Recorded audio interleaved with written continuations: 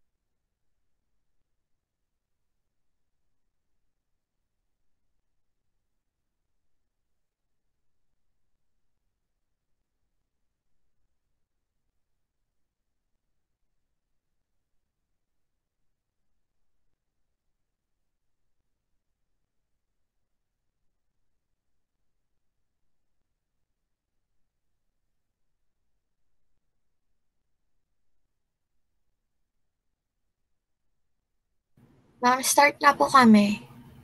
Oh yes, oo.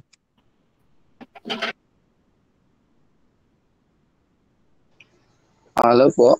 Ako po si Ninyo at kasama ko po si Mota. I-report po namin ang constructing project plan. Sige po, start na po Ninyo tayo. Apostol? Ninyo Apostol. Timado po, ma'am. Timado, ma'am. Timado. Yes po. Construct project plan. Our topic is demonstrate resourcefulness and management skills in the use of time, materials, money, and effort. And also construct project plan considers deliberate policies on sustainable development in contracting the project plan, and also the refines product based on assessment made. Next one. Anytime we start a project, it's important to have a plan in place to accomplish it. We all know that before we think a project plan, we need to do a project plan paper para may pa-check natin to sa mga namumuno or sa mga organisasyon natin kung maganda ba or sulit ba itong gagawing plan or marami bang matutulungan ganun. And whether it's a new construction or renovation, restoration, or rebuilding, well-developed construction project plan, also known as a construction management plan or CMP, is essential for successful completion on schedule and within a budget. Alright, next one.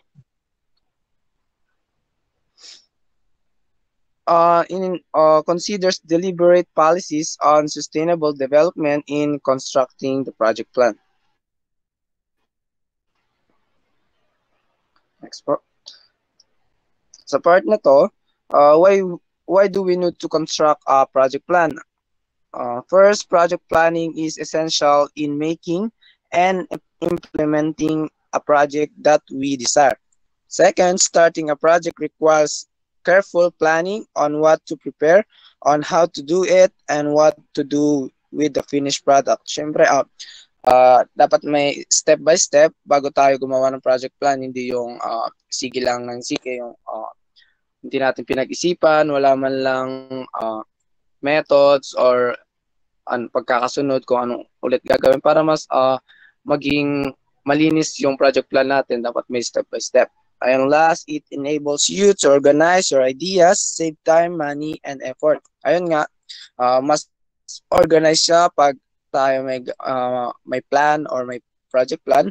Organize siya, hindi siya medyo maano sa oras and money at also effort. Yan, nakakasave ka para makagawa ka pa ng ibang mga gagawin. Ayun, next pa. A project plan is a formal document designed to guide in the execution of a project. It must be prepared before starting because it serves as the key to a successful project. Ayun nga, medyo ito parang yung magiging guide mo. Kumbaga, pag naging teacher tayo, hindi tayo basta turo ng turo. Siyempre, may plan din tayo, yan, lesson plan. Then, bago natin yun ituro, need muna i-check ng nakakataas sa atin or principal, ganun, para if tama naman yung plan natin, ayun, pwede na natin siyang ituro in Pwede the na future. i-give. Next po. A project, parts of a project plan. This will be all the project component, which is indicates the owner of the project. Ito mas importante ito kasi kung we need like sino gumawa nito, Sino sino ang proponent? nag-propose, Sino yes, may-ari? sino may-ari, sino nag-propose, ganun. Para which is pag ginaya din ng iba, may sila parang hindi nila isama yung pinaka-original na may-ari. Ayun, sa project title tells what the project is all about. Ito yung pinaka-importante kasi if we don't add this project title, hindi nila maintindihan kung ano yung purpose ng ano mo, kung si kanino ba para yung project mo or sino ba matutulungan yan. Ganun. Kaya importante ang project title. And also project objectives tell the purpose of the project. Also, the objectives is important. Alam naman natin sa una, pati sa lesson plan, objectives is important. How we execute our teaching or paano natin maituturo ng tama or paano para maintindihan ng mga bata yung maituturo natin, ano yung mga methods natin. Ayan. Yeah. And At saka also, yung objectives, it must be smart, Smart.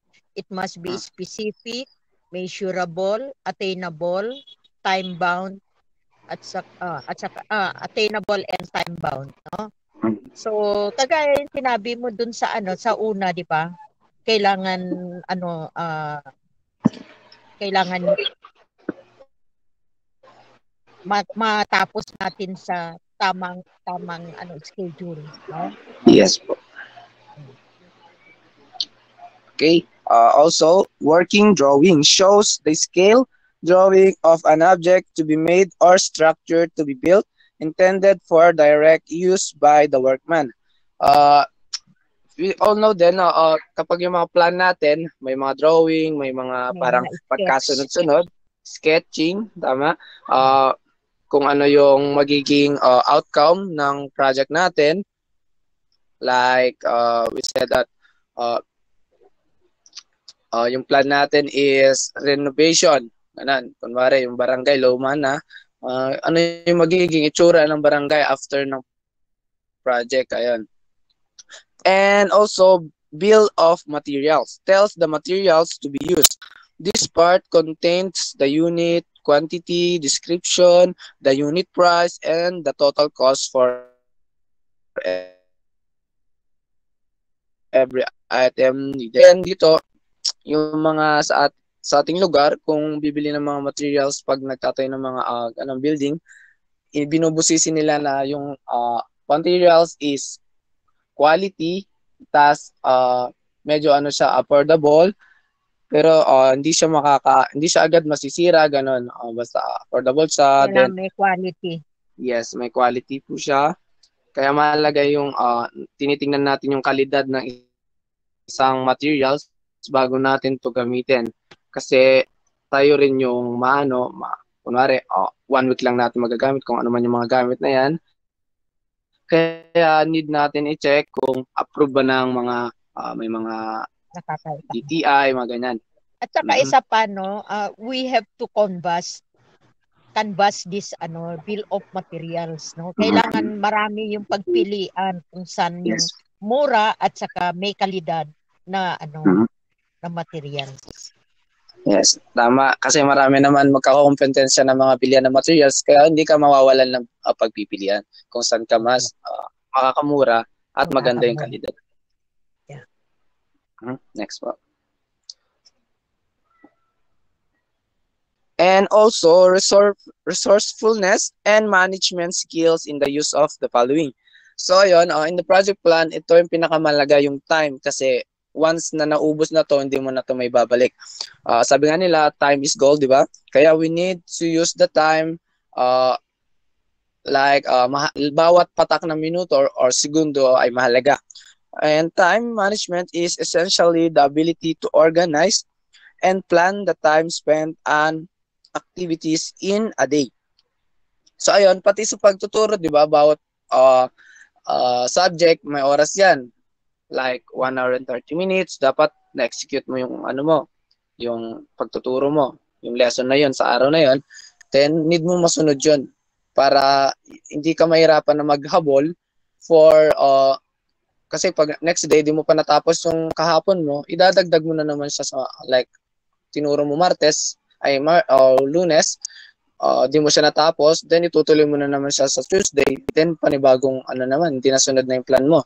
Kaya need ng time management, and also it increases effectiveness and productivity. So ayun, kahit naituturo mo or yung time mo nagagamit mo, need mo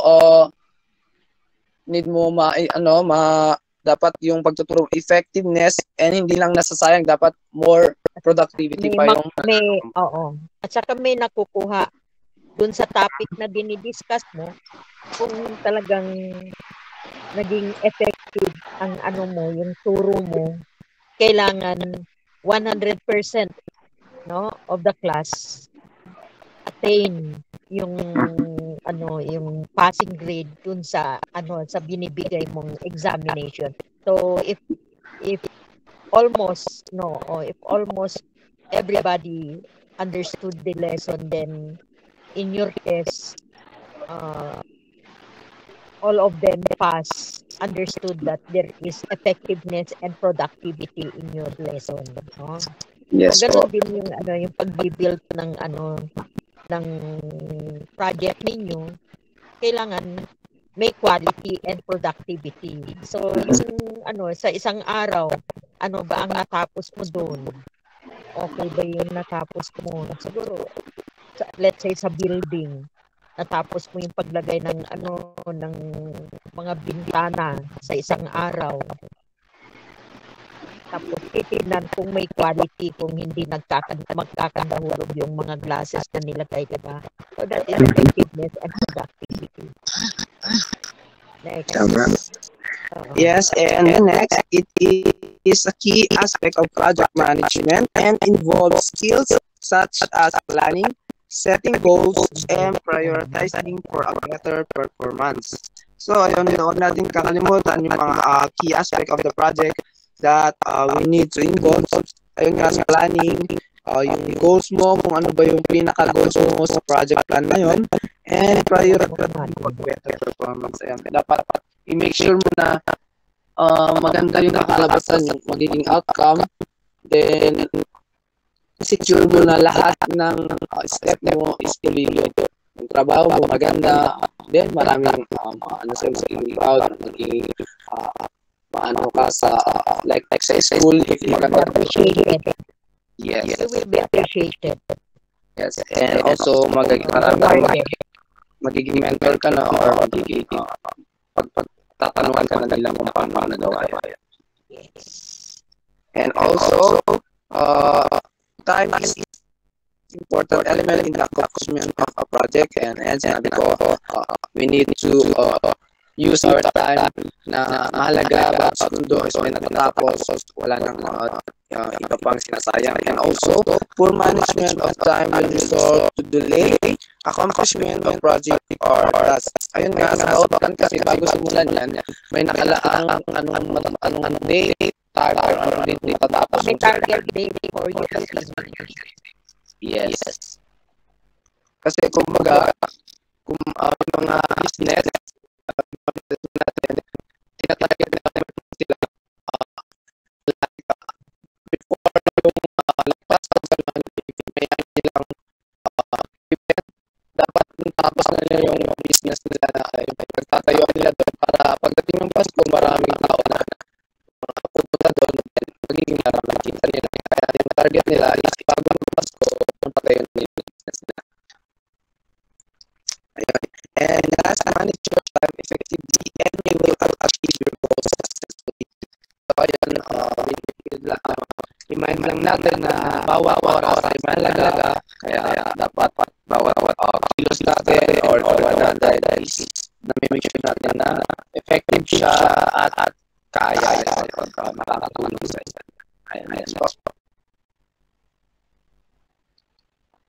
And also, management includes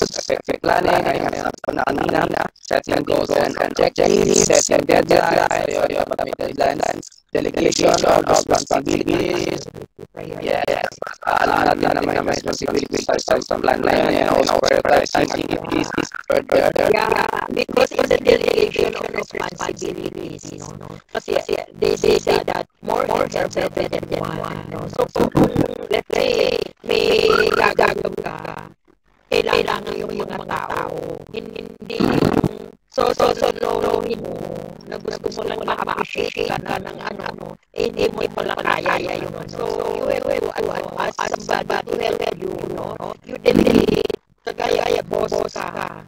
Pwede delegate yung trabaho na wherein you can, kagaya sa akin, di ba, there are times I call that or I call Marnie or anybody among you can do it. Parang at least mapabilis yung trabaho, Kasi if you delegate your work, that is a good management, Ganda na kasi more hands are better than one. Then, Tandaan nyo sa delegation of responsibilities. yes, dapat sa leader, dapat nagagawa mo rin ng buti ka sa mga tao kasi once na nagagawa ka magkakasunod, papangit ka dyan yan. Kaya need na nakakasunod and then may communication is key always. Yeah, open. You must be open to everybody. Open-mindedness is very important to your members. Hindi po ikaw na leader na pairali mo yung pagiging leader mo na kailangan ay don't let you follow up at but you go down their level para maganda yung pinagdadagdagan ng trabaho o Yes po. Then that, naisip ko rin yung yung mga gandang kalalabasan ng mga plano nila. Kaya dapat respeto mo rin kung pag-isasapan mo. And also, prioritizing activities as per their importance. And also, 6, spending the right time on the right activity, effective time management allowed. Specific times, lots of activities as per their importance. So, I just my mind was good of time management. Next one. And also, money. We all know that sa buhay na to, hindi tayo mabuhay ng pera. Yun. Ako nung natasabi kami siya hindi kami ganang gagastos ng buwang ulam kasi may bukod kami. Yes, may bukod kami and then yung rice hindi namin problema, then marami kaming gulay sa bakuran namin. Lagi nila. Pero pag dito sa Manila, if everything will be easy both. Yes, lahat ng bagay or lahat ng makakainin mo, bibilin mo. So, binibili. And one of the most important things in the accomplishment of a project. Siyempre, if wala kang pera, hindi ka makaka-accomplish ng plan. Yes. Kaya marami akong nakikita minsan mga business na mga pinapatayong mga gusali hindi natatapos. Sayang yung effort, time, and also the money. Kasi hindi nila natatapos yun or na-delay. Then, kung nililipas yung panahon, hindi pa rin may tuloy yun. Yung mga materials kasi pag naulan ng naarawan, nagiging marupok. Yes po. Nagiging masasayang lang. Then, need na naman gibayin yun para panibagong kaya need natin busisiin lagi ang plan natin. Also, managing money or finances will resolve the better project implementation. Thus, make sure that is managed wisely to avoid wastage of materials. So, ayun, sabi ni ma'am, marami tayong pagpipilian or magkakanvas tayo ng mga materials sa iba't ibang company or bilihan ng mga materials. Then, kung saan yung gusto mo or makakatipid ka and may quality naman, ayun, dun ka na. Kasi, at saka in short, do not start a project kung kulang yung budget. Tama. Do not start. Oo, kailangan kompleto. Yes po. Lahat yan, di ba, sinusulat natin kung magkano ang budget yan, magkano. So, kung kulang yung budget, do not start a project. Yes. Kasi masasayang, ayun. Masasayang lahat. Lahat ng Lahat ng time pinagpaguran mo. Lahat, oo. Yes. Ayun, next po. Continue.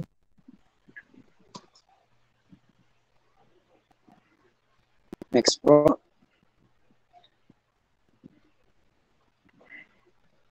And also, number 3, effort.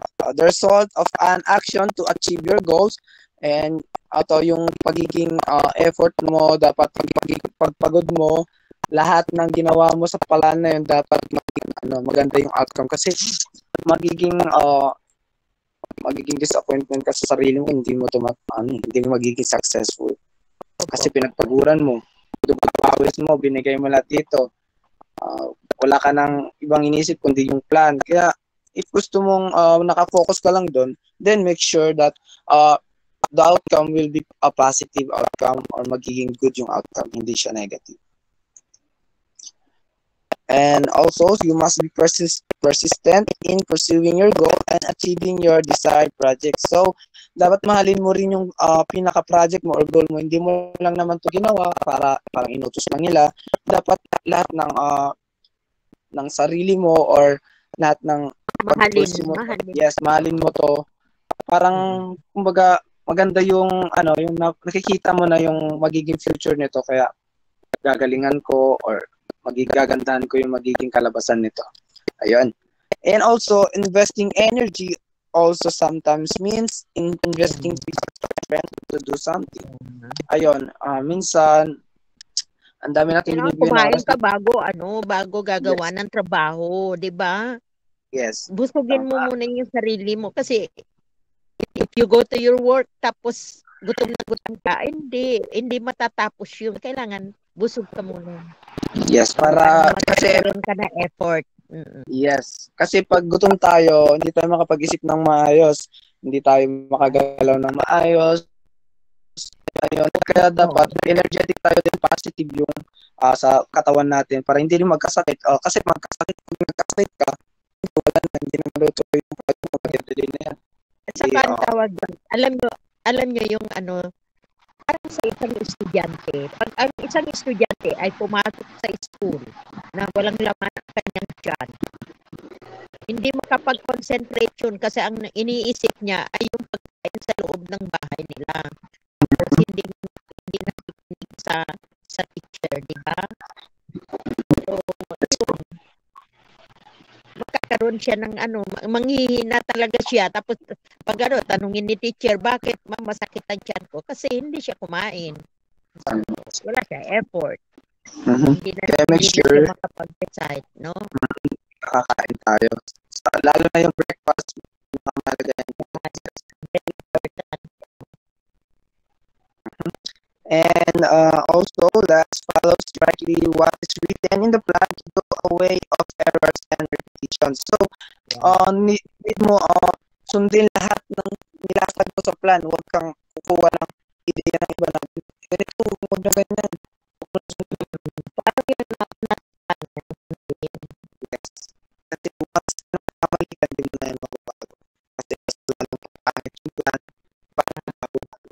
Kaya focus ka lang yung natapos mo tapos sisirain mo ulit kasi hindi yung Yes. parang Kasi masisira yung lahat, time, effort, and also yes. Next po. And also the four materials, the support is in making your project. Ayun, sinabi na natin kanina, yung price, and also the quality of the project or the materials. And also materials may include apparatus, equipment, tools, gears, machinery, and other physical resources that are necessary for completing the different process in project management. Ayun, pag sa construction, ang daming niyan, mga crane, ganon, mga semento, mga panghalo, mga sa mga machinery, mga ginagamit na pang-welding, mga panghiwa ng bakal, mga tauhan. Ayun, syempre maraming kailangan mong yun dyan.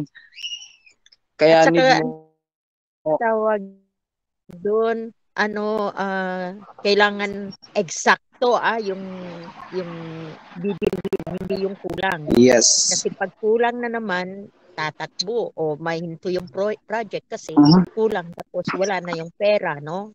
Yes, hindi siya mabubuo. Oo, kailangan alamin ng husto kung tama ba, ito ba ay eksakto na matapos yung building na yan. Ano, 'di ba? You have to consider everything. Kasi yung Kaya, materials napaka-importante. yes po. Kasi dyan makikita yung pinaka-physical or ano yung mabubuo ng plan mo.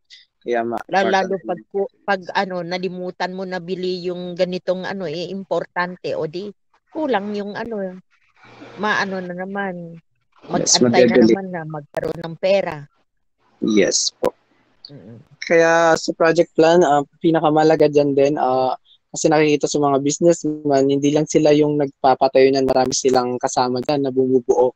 Kumbaga share, may mga share. Kaya ayun, kung di mo naman kaya gastusin mag-isa, kuha ka ng mga kasama mo para may share kayo para if magkaroon man ng delay or magkaroon man ng pagkukulang, mayroon kayong investment or may pagkukuhanan kayo ng mga pambili ng materials. Ayan.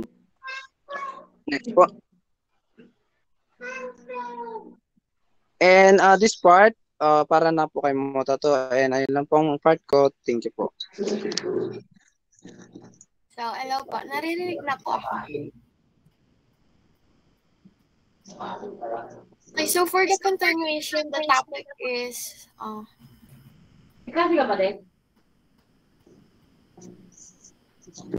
Pero may pa-mute po. Thank you. So again, for the continuation of our topic, now we are going to discuss the assesses the quality of enhanced product using rubrics and refines product based on assessment made. So what is it? So we're going to talk about the rubrics. So first, rubrics is very essential. So why is this called essential? It is because it is a good or excellent instrument for assessing teamwork or individual contribution to a group projects or just a project itself. So by establishing evaluation criteria, rubrics make peer review easier. So use the rubric to have students evaluate various drafts with their peers or their parents, guardians. So they can be used or this can be used by students as self-evaluation to boost their own learning and performance. So what is rubric? What is the importance of rubric? Why use rubrics and what are the parts of a rubric? The rubrics.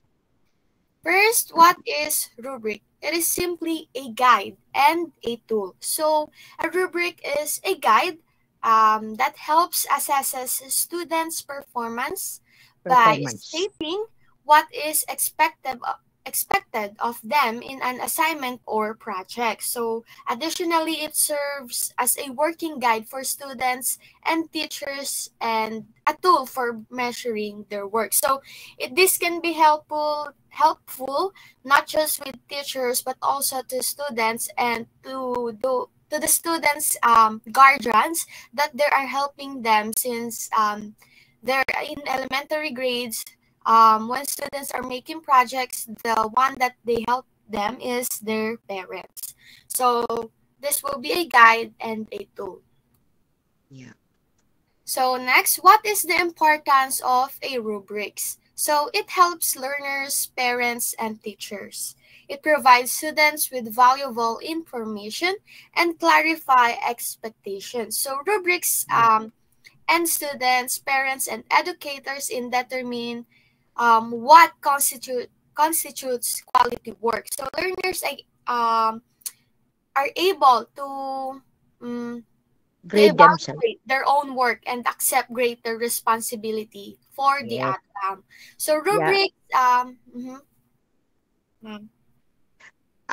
Yes, in the rubrics, it also it serves as a guide for students to make their grades. Kasi parang malaman kaagad ng estudyante kung ano ang grado ng kanyang project, Yes. kailangan maglagay siya ng grade niya aside from the grade of the teacher, no? It might be the teacher will still make a higher grade for him, or lower the grade, lower his grade, no? Depende sa sinadmit niyang project, kasi there's still a need for the teacher to evaluate the project based on rubrics. Ngayon, kung si estudyante medyo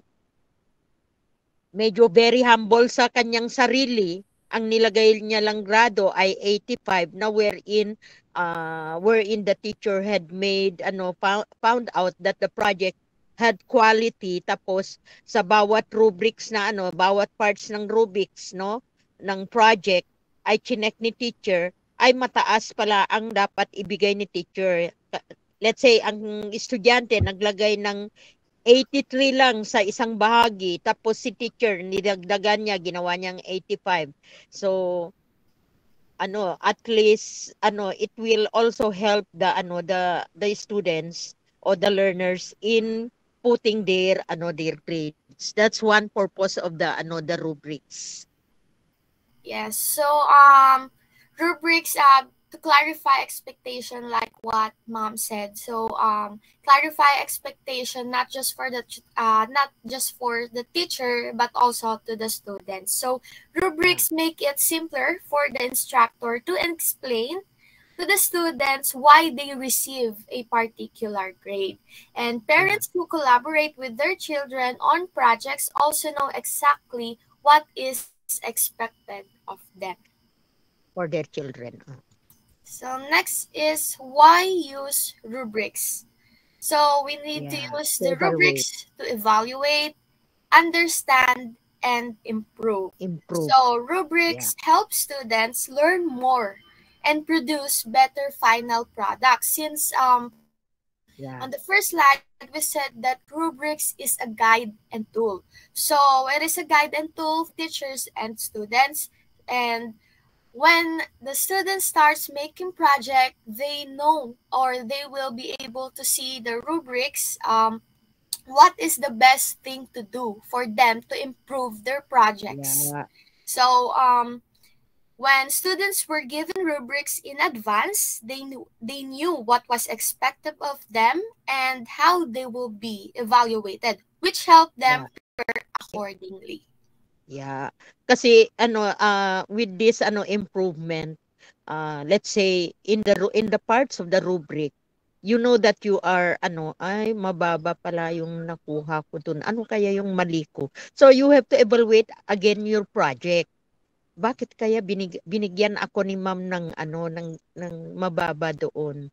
So there is something wrong in your then you can ask also your teacher, ma'am, bakit mababa po yung yung grado ko dun sa Ngayon si teacher, niya yun, sasabihin sa iyo, then you have to improve, no? Kasi at least kasi kung minsan yung some of the students, ay ang baba naman yung binigay yung teacher, tapos marami nang sinasabi sa likuran ng teacher. You have to ask, you can anyway your teachers are very understanding. They can understand what you want, no? So at least in order for you to improve yourself, you ask, no? You ask, ma'am, bakit po mababa yung nakuha ko? Pero when asking, do not be so harsh o do not be so arrogant. Kailangan yung malumanay lamang yung Polite. pagtanong mo kay teacher, parang at least maganda yung usapan ninyo. Kasi kung very harsh kayo na magtanong sa teacher ninyo, for sure hindi kayo papansinin, no? Kasi hindi lahat ang professors ninyo o ang teachers ninyo ay papareho ang ugali, no? Kasi there are times na makatagpo kayo ng ng masungit. Ano kayo, ang tawag doon, hindi nyo maitanong yung gusto ninyong itanong, no? So, in your in your grades, in your project, you can ask, ma'am, since na there are rubrics, pwede sabihin ni ma'am na ay ganito, mali yung paglagay mo sa ng inyong botones. Let's say yung project mo ay may botones, tapos yung pagtahi mo doon sa botones ay mali. So, you have to improve. O, ganito yung pagtahi dyan. Parang at least, you know already what is to be improved. So, yun talaga ang yun, yung why use rubrics for us to evaluate, for us to understand, and for us to improve our project. Yes. And if your project is was the if the project was given only a satisfactory grade, you can ask your teacher. No? Did you get my point there? Yes, ma'am. Oh, sige. All right. So now, since we know what is rubric, what is the importance of it, and why do we use rubrics? Now let's proceed to what are the parts of rubrics. Since we are a future educators, this can be helpful to us since we when we become a teacher in the near future, once we ask our students to create a project, automatically we need to provide a rubrics for them. So rubrics is a scoring guide.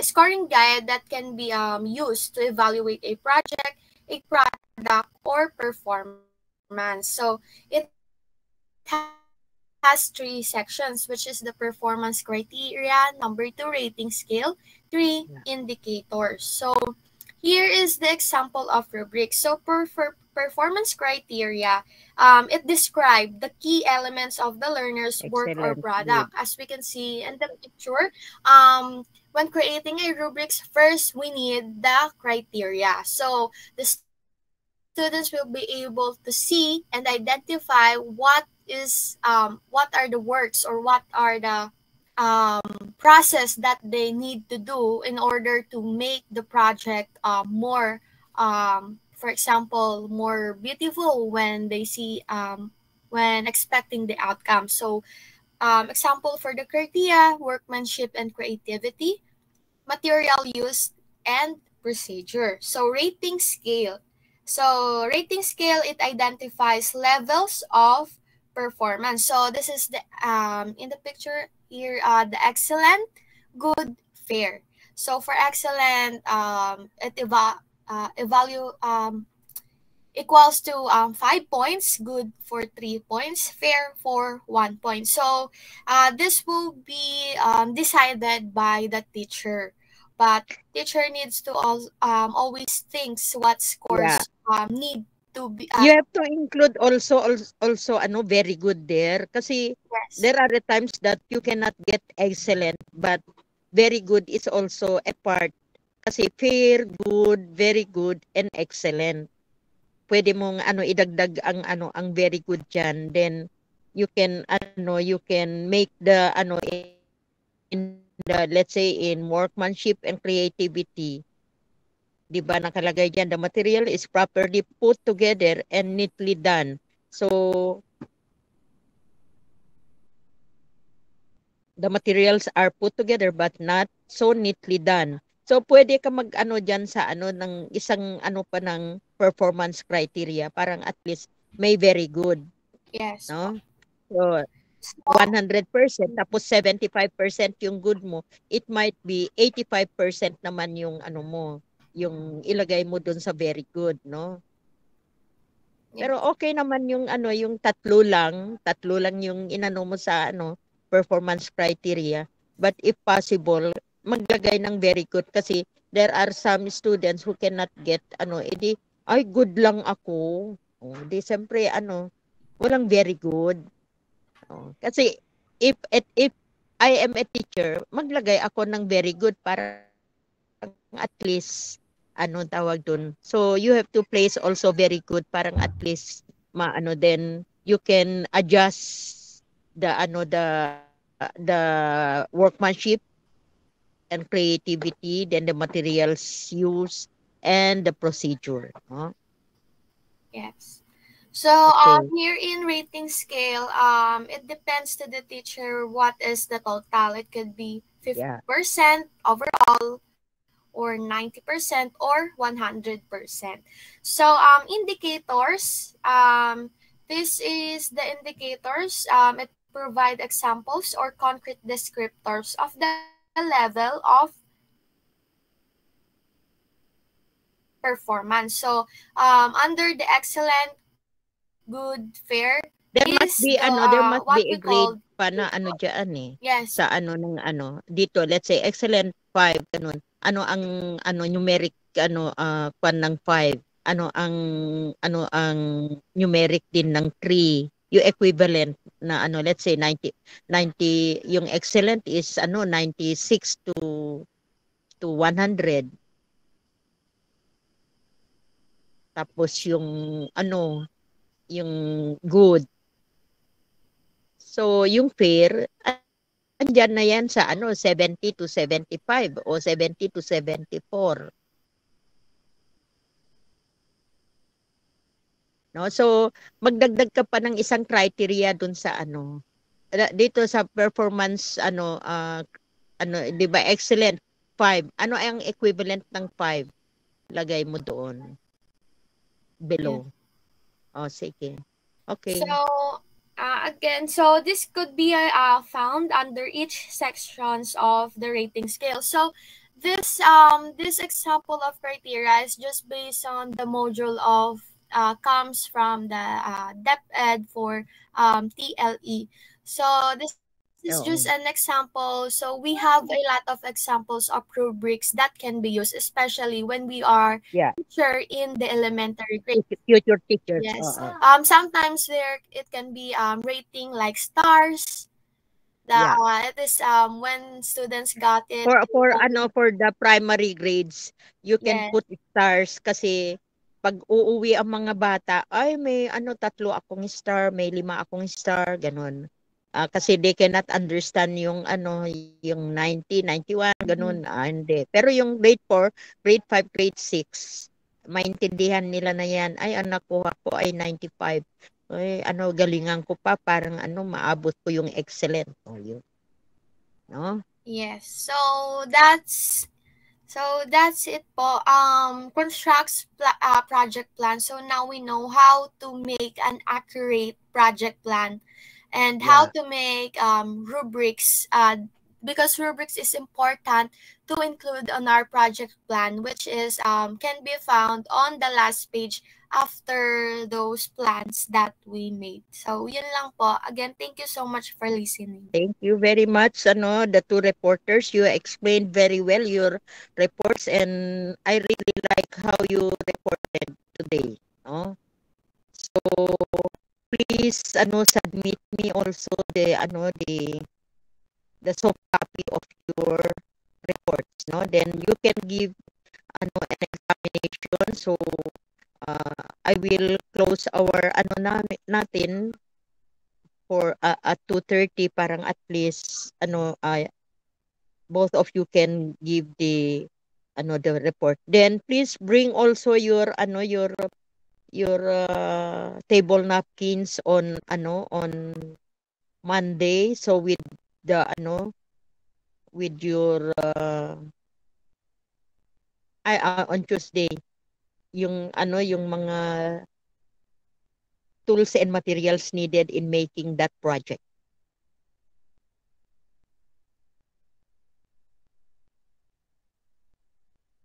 So that we can start our project so that you can use rubrics later when we will have that we will grade that project. All right, any question from the topics given?